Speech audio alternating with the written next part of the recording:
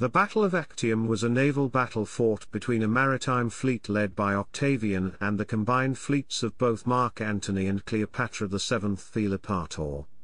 The battle took place on 2 September 31 BC in the Ionian Sea, near the former Roman colony of Actium, Greece, and was the climax of over a decade of rivalry between Octavian and Antony. In early 31 BC, the year of the battle, Antony and Cleopatra were temporarily stationed in Greece. Mark Antony possessed 500 ships and 70,000 infantry, and made his camp at Actium, and Octavian, with 400 ships and 80,000 infantry, arrived from the north and occupied Patria and Corinth, where he managed to cut Antony's southward communications with Egypt with help from Marcus Agrippa. Octavian previously gained a preliminary victory in Greece, where his navy successfully ferried troops across the Adriatic Sea under the command of Marcus Agrippa. Octavian landed on mainland Greece, opposite of the island of Corcyra, and proceeded south, on land. Trapped on both land and sea, portions of Antony's army deserted and fled to Octavian's side, and Octavian's forces became comfortable enough to make preparations for battle. Antony's fleet sailed through the Bay of Actium on the western coast of Greece, in a desperate attempt to break free of the naval blockade.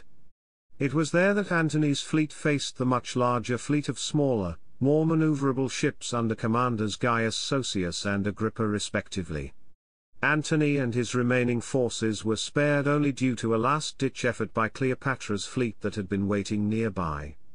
Octavian pursued them and defeated their forces in Alexandria on 1 August 30 BC, after which Antony and Cleopatra committed suicide. Octavian's victory enabled him to consolidate his power over Rome and its dominions. He adopted the title of Princeps, and in 27 BC was awarded the title of Augustus by the Roman Senate. This became the name by which he was known in later times. As Augustus, he retained the trappings of a restored republican leader, but historians generally view his consolidation of power and the adoption of these honorifics as the end of the Roman Republic and the beginning of the Roman Empire. Chapter 1, Background. The alliance among Octavian, Mark Antony, and Marcus Lepidus, commonly known as the Second Triumvirate, was renewed for a 5-year term in 38 BC. But the triumvirate broke down when Octavian saw Caesarion, the professed son of Julius Caesar and Queen Cleopatra VII of Egypt, as a major threat to his power. This occurred when Mark Antony, the other most influential member of the triumvirate, abandoned his wife, Octavian's sister Octavia Minor. Afterward he moved to Egypt to start a long-term romance with Cleopatra, becoming Caesarion's de facto stepfather. Octavian and the majority of the Roman Senate saw Antony as leading a separatist movement that threatened to break the Roman Republic's unity. Octavian's prestige and, more importantly, his legion's loyalty had been boosted by Julius Caesar's legacy of 44 BC, by which he was officially adopted as Caesar's only son, and the sole legitimate heir of his enormous wealth. Antony had been the most important and most successful senior officer in Caesar's army and, thanks to his military record, claimed a substantial share of the political support of Caesar's soldiers and veterans. Both Octavian and Antony had fought against their common enemies in the Liberators' civil war that followed the assassination of Caesar. After years of loyal cooperation with Octavian, Antony started to act independently, eventually arousing his rivals' suspicion that he was vying to become sole master of Rome. When he left Octavia Minor and moved to Alexandria to become Cleopatra's official partner, many Roman politicians suspected that he was trying to become the unchecked ruler of Egypt and other eastern kingdoms while still maintaining his command over the many Roman legions in the east. As a personal challenge to Octavian's prestige, Antony tried to get Caesarion accepted as a true heir of Caesar, even though the legacy did not mention him. Antony and Cleopatra formally elevated Caesarion, then 13, to power in 34 BC, giving him the title King of the Kings. Such an entitlement was seen as a threat to Roman republican traditions. It was widely believed that Antony had once offered Caesarion a diadem. Thereafter, Octavian started a propaganda war, denouncing Antony as an enemy of Rome and asserting that he intended to establish a monarchy over the Roman Empire on Caesarion's behalf, circumventing the Roman Senate. It was also said that Antony intended to move the imperial capital to Alexandria. As the second triumvirate formally expired on the last day of 33 BC, Antony wrote to the Senate that he did not wish to be reappointed. He hoped that it might regard him as its champion against the ambition of Octavian, whom he presumed would not be willing to abandon his position in a similar manner. The causes of mutual dissatisfaction between the two had been accumulating.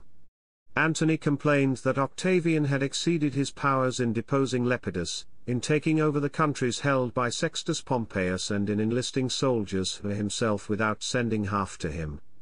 Octavian complained that Antony had no authority to be in Egypt, that his execution of Sextus Pompeius was illegal, that his treachery to the king of Armenia disgraced the Roman name, that he had not sent half the proceeds of the spoils to Rome according to his agreement, and that his connection with Cleopatra and acknowledgement of Caesarion as a legitimate son of Caesar were a degradation of his office, and a menace to himself. In 32 BC, 1/3 of the Senate and both consuls, Gnaeus Domitius Ahenobarbus and Gaius Sosius, allied with Antony. The consuls had determined to conceal the extent of Antony's demands. Ahenobarbus seems to have wished to keep quiet, but on the 1st of January Sosius made an elaborate speech in favor of Antony, and would have proposed the confirmation of his act had it not been vetoed by a tribune. Octavian was not present, but at the next meeting made a reply that provoked both consuls to leave Rome to join Antony. Antony, when he heard of it, after publicly divorcing Octavia, went at once to Ephesus with Cleopatra, where a vast fleet was gathered from all parts of the east, of which Cleopatra furnished a large proportion. After staying with his allies at Samos, Antony moved to Athens. His land forces, which had been in Armenia, came down to the coast of Asia and embarked under Publius Canidius Crassus. Octavian kept up his strategic preparations. Military operations began in 32 BC, when his general Agrippa captured Methone, a Greek town allied to Antony. But by the publication of Antony's will, which Lucius Munacius Plancus had put into Octavian's hands, and by carefully letting it be known in Rome what preparations were going on at Samos and how Antony was effectively acting as the agent of Cleopatra, Octavian produced such a violent outburst of feeling that he easily obtained Antony's deposition from the consulship of 31 BC, for which Antony had been designated. In addition to the deposition, Octavian procured a proclamation of war against Cleopatra. This was well understood to mean against Antony, though he was not named. In issuing a war declaration, the Senate deprived Antony of any legal authority. Chapter 2, Battle. Antony initially planned to anticipate an attack by descent upon Italy toward the end of 32 BC, he went as far as Corcyra. Finding the sea guarded by a squadron of Octavian's ships, Antony retired to winter at Patri while his fleet for the most part lay in the Ambracian Gulf, and his land forces encamped near the promontory of Actium, while the opposite side of the narrow strait into the Ambracian Gulf was protected by a tower and troops. After Octavian's proposals for a conference with Antony were scornfully rejected, both sides prepared for the struggle the next year. The early months passed without any notable events, other than some successful forays by Agrippa along the coasts of Greece, primarily designed to divert Antony's attention. In August, troops landed near Antony's camp on the north side of the strait. Still, Antony could not be tempted out. It took some months for his full strength to arrive from the various places in which his allies or his ships had wintered. During these months Agrippa continued his attacks upon Greek towns along the coast, while Octavian's forces engaged in various successful cavalry skirmishes, so that Antony abandoned the strait's north side between the Ambracian Gulf and the Ionian Sea and confined his soldiers to the southern camp. Cleopatra now advised that garrisons be put into strong towns and that the main fleet return to Alexandria. The large contingent furnished by Egypt gave her advice as much weight as her personal influence over Antony, and it appears that this movement was agreed to. Octavian learned of this and debated how to prevent it. At first of a mind to let Antony sail and then attack him, he was prevailed upon by Agrippa to give battle. On the 1st of September he addressed his fleet, preparing them for battle. The next day was wet and the sea was rough. When the trumpet signal for the start rang out, Antony's fleet began issuing from the straits and the ships moved into line and remained quiet. Octavian, after a short hesitation, ordered his vessels to steer to the right and pass the enemy's ships. For fear of being surrounded, Antony was forced to give the word to attack. Chapter 2 Section 1, Order of Battle. The two fleets met outside the Gulf of Actium on the morning of the 2nd of September. Antony's fleet had 250 larger galleys, with towers full of armed men. He led them through the straits towards the open sea. Octavian's fleet had 400 galleys. His fleet was waiting beyond the straits, led by the experienced Admiral Agrippa, commanding from the left wing of the fleet, Lucius Arruntius the center and Marcus Lurius the right.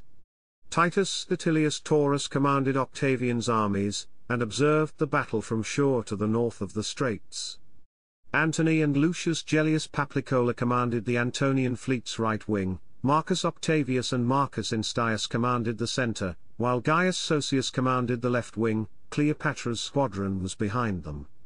Sosius launched the initial attack from the fleet's left wing while Antony's chief lieutenant Publius Canidius Crassus commanded the triumvir's land forces. Pelling notes that the two former consuls on Antony's side commanding the wings indicates that it was there that the major action was expected to take place. Octavius and Anstius, commanding Antony's center, were lower-profile figures. Chapter 2 Section 2, Combat. It is estimated that Antony had around 140 ships, to Octavian's 260. What Antony lacked in quantity was made up for in quality. His ships were mainly the standard Roman warship, quinqueremes with smaller quadriremes, heavier and wider than Octavian's, making them ideal weapon platforms. Antony's personal flagship, like his admirals, was a 10. An 8-war galley had around 200 heavy marines, archers and at least 6 ballista catapults. Larger than Octavian's ships, Antony's war galleys were very difficult to board in close combat and his troops were able to rain missiles onto smaller and lower ships. The galleys' bows were armored with bronze plates and square-cut timbers, making a successful ramming attack with similar equipment difficult. The only way to disable such a ship was to smash its oars, rendering it immobile and isolated from the rest of its fleet. Antony's ship's main weakness was lack of maneuverability. Such a ship, once isolated from its fleet, could be swamped with boarding attacks. Also, many of his ships were undermanned with rowing crews. There had been a severe malaria outbreak while they were waiting for Octavian's fleet to arrive. Octavian's fleet was largely made up of smaller Liburnian vessels. His ships, though smaller, were still manageable in the heavy surf and could outmaneuver Antony's ships, get in close, attack the above-deck crew with arrows and ballista-launched stones, and retreat. Moreover, his crews were better trained, professional, well-fed, and rested. A medium ballista could penetrate the sides of most warships at close range and had an effective range of around 200 yards. Most ballistas were aimed at the marines on the ship's fighting decks. Before the battle, one of Antony's generals, Quintus Dellius, defected to Octavian, bringing with him Antony's battle plans. Shortly after midday, Antony was forced to extend his line from the protection of the shore and finally engage the enemy. Seeing this, Octavian's fleet put to sea. Antony had hoped to use his biggest ships to drive back Agrippa's wing on the north end of his line, but Octavian's entire fleet, aware of this strategy, stayed out of range. By about noon the fleets were in formation but Octavian refused to be drawn out, so Antony was forced to attack. The battle raged all afternoon without decisive result. Cleopatra's fleet, in the rear, retreated to the open sea without engaging. A breeze sprang up in the right direction and the Egyptian ships were soon out of sight. Lang argues that Antony would have had victory within reach were it not for Cleopatra's retreat. Antony had not observed the signal, and believing that it was mere panic and all was lost, followed the fleeing squadron. The contagion spread fast, Everywhere sails unfurled and towers and other heavy fighting gear went by the board. Some fought on, and only long after nightfall, when many a ship was blazing from the firebrands thrown upon them, was the work done. Making the best of the situation, Antony burned the ships he could no longer man while clustering the remainder tightly together. With many oarsmen dead or unfit to serve, the powerful, head-on ramming tactic for which the octaries had been designed was now impossible. Antony transferred to a smaller vessel with his flag and managed to escape, taking a few ships with him as an escort to help break through Octavian's lines. Those left behind were captured or sunk. J.M. Carter gives a differing account of the battle. He postulates that Antony knew he was surrounded and had nowhere to run.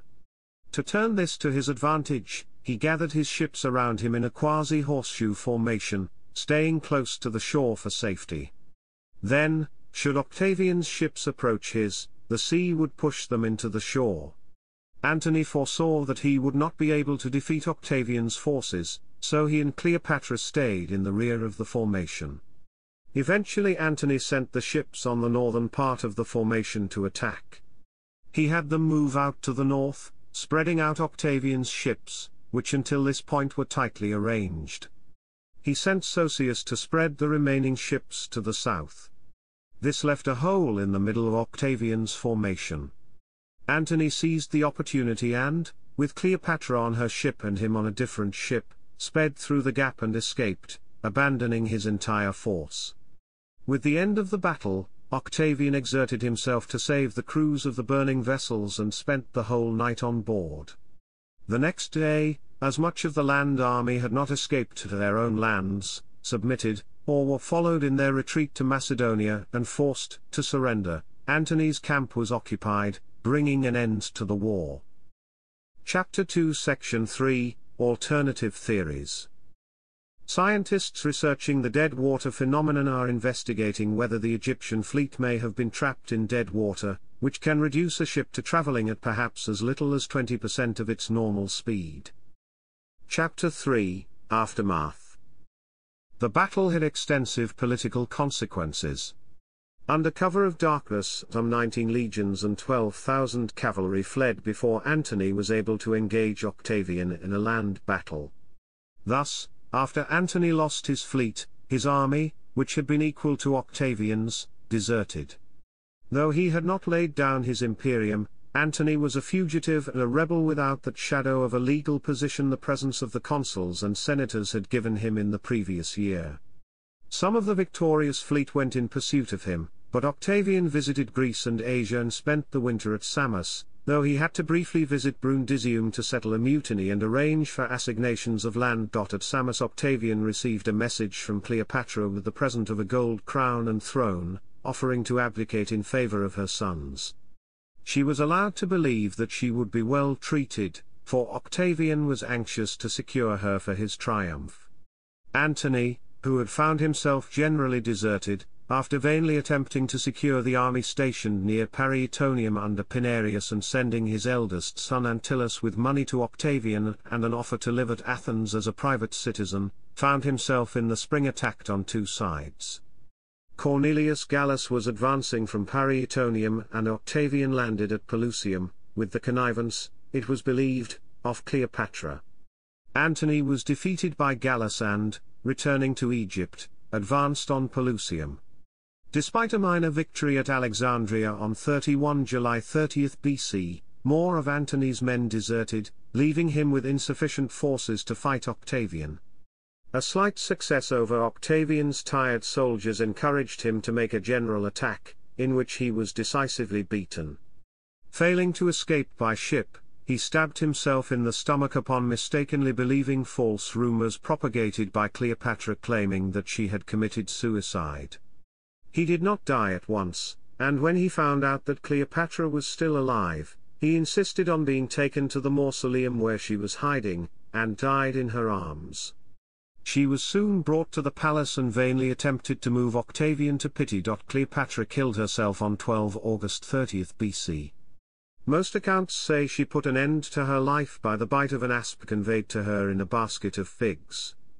Octavian had Caesarion killed later that month, finally securing his legacy as Caesar's only son, while sparing Cleopatra's children by Antony, with the exception of Antony's older son. Octavian admired the bravery of Cleopatra, and gave her and Antony a public military funeral in Rome. The funeral was grand, and a few of Antony's legions marched alongside the tomb. A day of mourning throughout Rome was enacted.